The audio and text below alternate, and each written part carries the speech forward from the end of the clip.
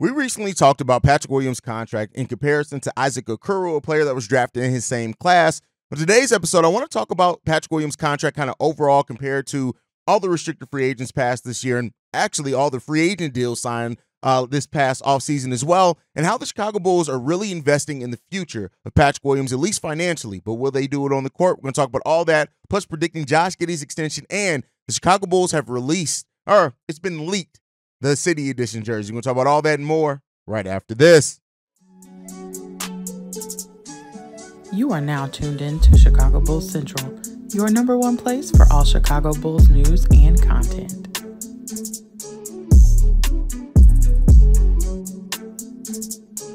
What's going on, Bulls fans? Welcome to another episode of Chicago Bulls Central, your number one spot for everything Chicago Bulls related. I'm the host, Haize, but more importantly, you guys can follow the channel at Bulls Central Pod on every social media platform we happen to be on. With that being said, let's go ahead and get into this content for today. I know I'm wearing green Bulls merch. I have no idea. I woke up today in green. I just felt like wearing green. I got some Irish in my descent, so maybe this is the St. Patrick's Day Bulls stuff. But sometimes you just gotta mix it up. It is what it is. So there you go, Bulls attire. I wanted to wear the green hat. It's the only shirt I have to match it. So it is what it is there.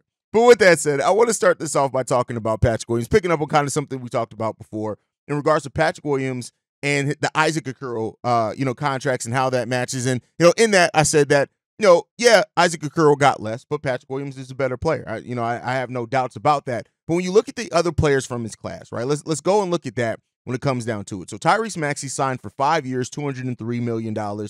Emmanuel Quickly for 5 years, $162 million. Patrick Williams comes in at third on that list for 5 years, $90 million.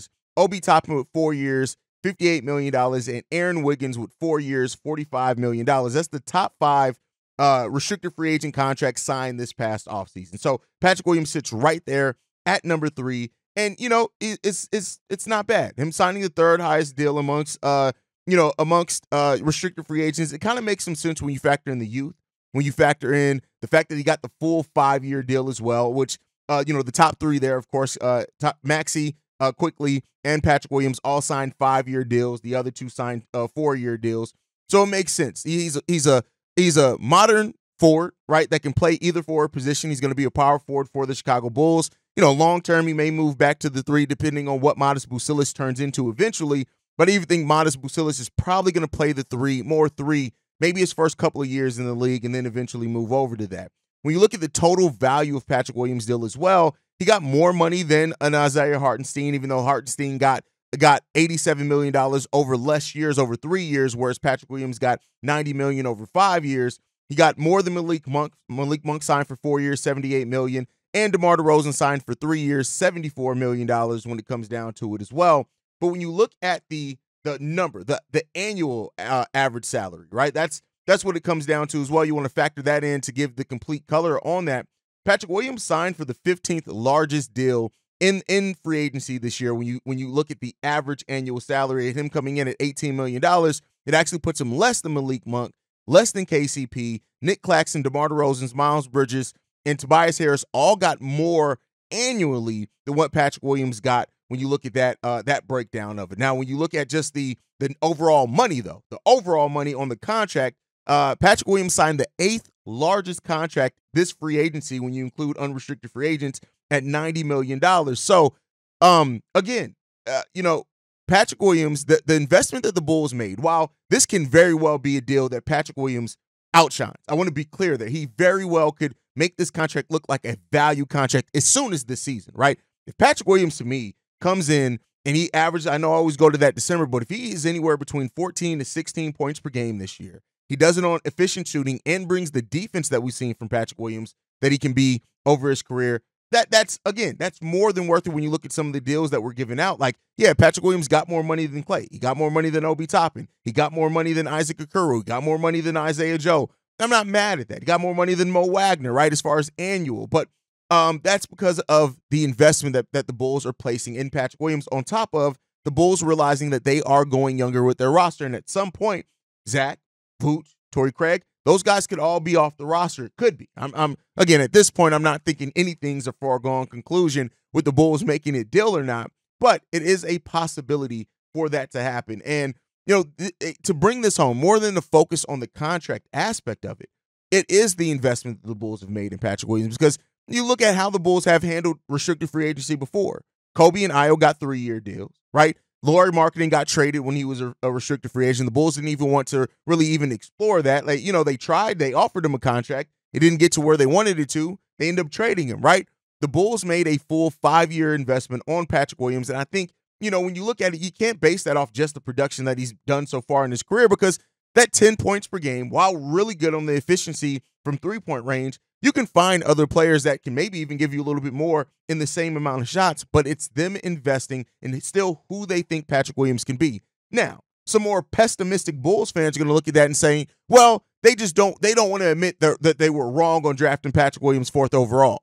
And maybe there is a little bit to be said in that. But Patrick Williams is a player that just turned 23 a few weeks ago. Less than a month ago, he turned 23 years old. And now you have him locked in until basically his 28-year-old season. That's throughout the large part of what his prime should be, right? And so that's what the investment that the Bulls are making. The question is, and the same question that I presented with Kobe White when I said that the Bulls have been pushing Kobe White more so as the face of the team when you look at how they've been using him in marketing material, things like that. But the question is that investment now going to be more on the court for Patrick Williams? Me and Steve will talk about Patrick Williams over on Locked on Bulls. I'm not going to rehash that conversation, but for Patrick, to me, it's more about him being more aggressive, him attacking closeouts, him attacking and going after offensive boards, getting putbacks, things like that. Just doing those things can put him from being a 10-point per game scorer right up to a 14-point per game scorer. But still, some players, you do need to make sure they're involved in the offense. You need to call plays for those guys. And once they get kind of in that rhythm of being a little bit more involved, you see them step their game up. And maybe Patrick Williams is a little bit like that as well. So I think the Bulls have to do a mixture of both. Moving the ball around a lot more could open up more opportunities for Patrick. He just has to stay active and move around. Having a point guard like Josh Giddey out there, him being more active, him moving around, that's going to be a big part of that, right? And I think ultimately when it comes down to it, it just is Patrick Williams has to come into training camp, and shows that he wants it, right? Patrick Williams has to come in and show, like, now, Patrick Williams, you're no longer just the kid. Yeah, you're 23 years old, but you're moving and going into your 5th season in the NBA. 5th. And while 2 of those seasons were shortened dramatically by major injuries, you're still in your 5th year. You've been working with NBA trainers. You've been playing against NBA players. You've been doing all this now for 5 years, coming into your 5th season. It's time, right? And not to say that Patrick Williams doesn't still have time to continue to round out his game and add to his game. He absolutely does.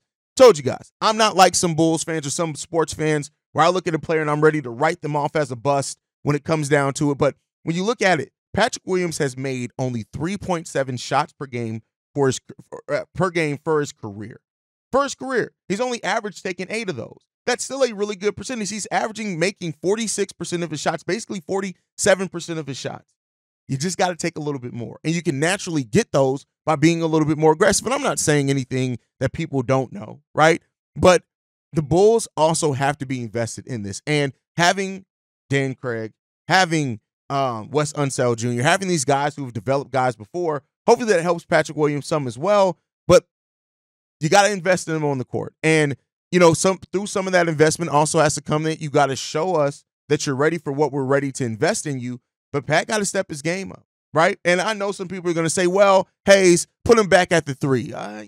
Like I've said before, the way that Billy Donovan uses the 3 and the 4, they're basically interchangeable. And the way that the league is going is that the 3 and the 4 is basically used interchangeably. At this point, he's guarding either position, right? So that's going to be there for him regardless. He's going to be guarding either position. And, that just is what it is, right? But Patrick Williams, when it comes down to it, he has to show that, in my opinion, that he wants it. And if he does, then, all right, the opportunity is going to be there for him. The fact that he is now going to be out there with 2 ball-handling guards, 2 players that are pretty good at ball handling. We've already talked about Kobe White and how, as an assist man, right? As an assist man, he grew a lot last season as far as in the clutch as well. He was one of the better assist players. I think he was 2nd in the league in clutch assists. And we already know what Josh Giddey can be as far as setting people up. You just have to want it. You have to want it. And that's up to Patrick Williams, man, to show that he wants that he's ready for it, and that he's going to be playing, to that level. And, Patrick Williams is a player that when you look at the breakdown, almost half his time playing, even in his rookie year, was at the power forward. 91% his second year at power forward. 90% his third year at power forward. 95% last year at power forward. 3% of those were was at the center, weirdly enough, right?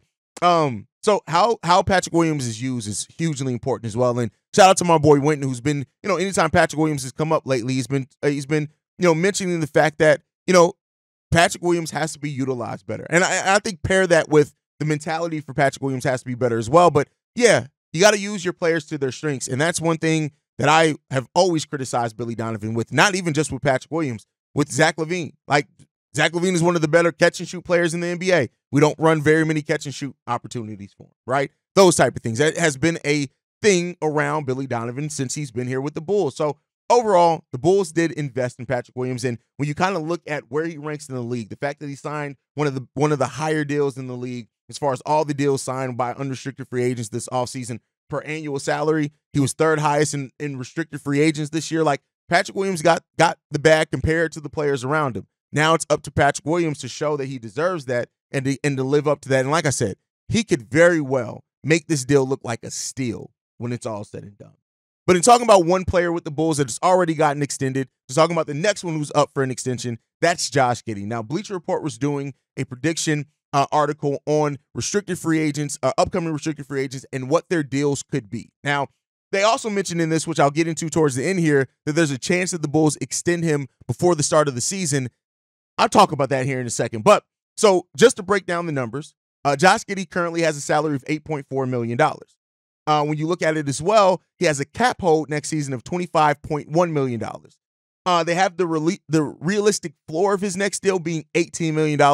I think if the Bulls can get Josh Giddey locked into $18 million, that's damn near a steal of a deal. Personally, that's my personal opinion.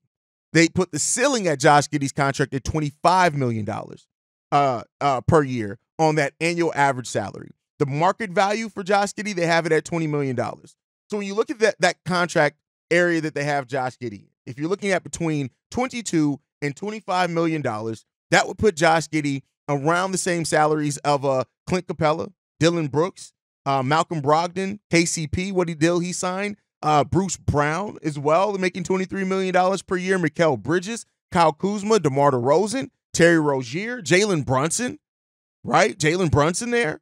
So the thing is that this Bulls team, and I say all this to say this, if Josh Giddey signs a $25 million annual average value salary with the Chicago Bulls on his contract extension, you better goddamn well believe that he's going to be the one to run your offense for the majority of that contract. And not to say that's not even a huge deal in modern basketball. It's not a crazy deal anymore in with the contracts that are given out. But the thing is that part of the reason why you pivoted from the version of the team that you had, and the reason why I highlight that, look at DeMar DeRozan making slightly over $23 million per year. You moved off that to gain you more flexibility, but also in the sense that rather than paying an over 34-year-old player that much, you're paying a 22-year-old player that much, right? So there's a very big difference as far as age. Age plays a factor in the value of your contract as well, because you're trying to factor in how much this player can grow over that contract also. And so that part plays a huge part in that for Josh Giddey as well. So here's the thing. And, in the end of this article, they mentioned the fact that it's something that the Bulls could extend Josh Giddey before the start of the season. And we've heard no noise on that. None. We've heard basically none on that the Bulls could extend Josh Giddey. They would have to do so, I believe, before the start of the regular season. If they don't, they can't extend him during the season. It would have to be at the end of the season. Now, that's how the Bulls have typically done their restricted free agents. They didn't extend Kobe. They didn't extend Ayo. They didn't extend Patrick Williams the season prior to becoming restricted free agents. They waited until that offseason. Basically, in a lot of ways, making that last year kind of a prove it of, all right, like prove what your upside and value is, and we'll pay you based off that. Now, in the case of Kobe White and Ayo Dosunmu, they ended up very well showing in those first years after signing it that, those were still of deals. Those are going to be great value deals that the Bulls are going to have those guys on. Patrick Williams could very well do that this season as well. We just talked about that. The question with Josh Giddey is that with Josh Giddey coming into a role where he's going to be theoretically, right, based off the idea right now, we don't know for sure, He's going to be playing a role that's better suited to his skill set, that's better suited for him to be closer to that 17-8-6 guy, that he's going to, theoretically be closer to that. Would it benefit the Bulls to sign Josh Giddey before the season? Now, I don't think it's going to happen. I want to be very clear here. I think it's very unlikely that Josh Giddey signs a contract extension before the start of the season. I think it's unlikely. But if AK were to do that, it'll be one of the more forward-thinking moves that AK has made in his tenure here with the Chicago Bulls. And the reason why I say that is that if you feel confident, if you truly feel confident that a player is going to shine in your system and you think you're going to put them in an optimal role to where he can be maybe even demand the max level contract extension, if you're able to sign him for less than that and it ends up paying off during the season, it's a great forward-thinking move. Now, it's a risk with that because let's say the Bulls go ahead and lock Josh Giddey in to $19 to $22 million contract, right? Less than that 25 that he can make, but between 19 and 22 million, right? If Josh Giddey comes in and this season looks like an absolute disaster for him, it blows up in your face. If he starts over the course of the 2024-25 season, Josh Giddey shines. He averages 17, 8, and 6 and gets triple doubles and things like that. Then you look like a very smart front office that you locked him in to deal before he came in and absolutely shined and hopefully meshed well with your players. But there's a risk involved in that. And with the way that the things have worked for the Bulls, when they take risk, they very rarely work for this team, right? So I want to throw this to you guys, right? You can call in for the voicemail on it. You can leave it in the comment section. If you want it read on the mailbag, if you leave it on the comment section on YouTube, just type mailbag before you leave it. That way I can filter the comments. Trying to get back to that, filter the comments and pull it for the mailbag. But let me know what you guys think. Do you think the Bulls should be looking to extend Josh Giddey before the start of the season? And then, at that point, if he does play bad, you're kind of locked in with him? Or do you think they should wait? Let him prove it over the course of the season. And then, hell, if he proves it and he's worth the max money, you've paid a player that you feel has earned a max contract, if that's what him and his agent demand. Let me know what you guys think of that. Like I said, I know people are going to lean one way or another, and that may be based off how you feel about Josh Giddey as a player right now, but kind of thinking more about it in the sense of how it could affect the franchise's flexibility going forward. Let me know what you guys think on that down below. With that said, we have another article on 4 teams that could trade for Nikola Vucevic. I want to touch on this really quickly before we get into the City Edition jersey talks.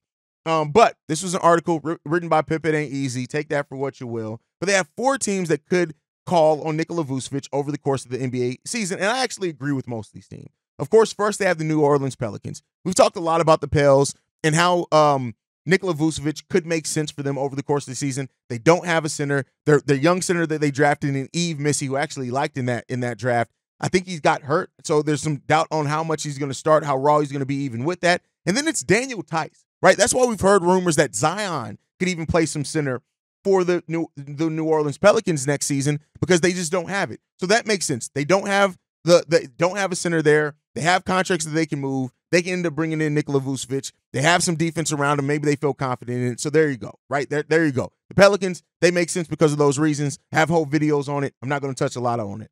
The next one is the New York Knicks. Now, the Knicks are an interesting case study here, right? The Knicks have Mitchell Robinson. Tom Thibodeau has recently talked about the fact that they're going to do center by committee. Jericho Sims is going to play some center for them. Precious Achiuwa is going to play some center for them. So they're going to do it by committee. But if they get towards the season and they figure out Julius Randle probably is going to play some small ball center for them as well, if the Knicks get to a place where they have this team, they have so much great spacing on that team with all the perimeter players that they have there, that's something that Vooch could thrive in offensively. But the defensive aspect, Tom Thibodeau is a defensive-minded head coach. He would be absolutely pissed off by some of the missed assignments that Nikola Vucevic is going to have in pick and rolls and things like that. They also have built this really switchable team. Having Nikola Vucevic there for the New York Knicks affects that switchability because Vooch can't switch on shit, right? So that's where you run into it when it comes down to Nikola Vucevic. I don't think he makes a lot of sense for the Knicks. So I don't think, just looking at a team that needs a center, sure. But I think that they maybe could call on some other centers before they call on Nikola Vucevic, who really doesn't make sense for exactly what. Yes, they need a center, but they need a shot blocking, rim running, that type of center. Vooch ain't that. Next up, the Los Angeles Lakers. Now, the Lakers are one of these teams where they can always make a move, and sometimes it doesn't always make sense. When you look at the fact that Anthony Davis, he just doesn't want to play center. That's just what it comes down to. He doesn't want to play center. They have contracts that they can move there, that they can try to bring Nikola Vucevic to AD. And I think the defensive player that AD is, maybe there's some conversation to be had there on that can be something that they can work with. So the Lakers, I can see them potentially being a team to call on Nikola Vucevic. Now, they're matching the $20 million. It would take multiple players. The Bulls don't have multiple spots. So that would mean that either another deal would have to happen, right? So let's say that the Bulls do move on from a Zach, or they do move on from a Torrey Craig or whatever else, and they get less contracts back within the Torrey Craig move. Maybe you're getting a deal that you can waive, maybe a non-guaranteed or something like that. Then maybe the Lakers can be an option there. But, look out for something. Maybe the Lakers also would want Torrey Craig as a veteran piece that can come in and play off their stars. I didn't think about that at first.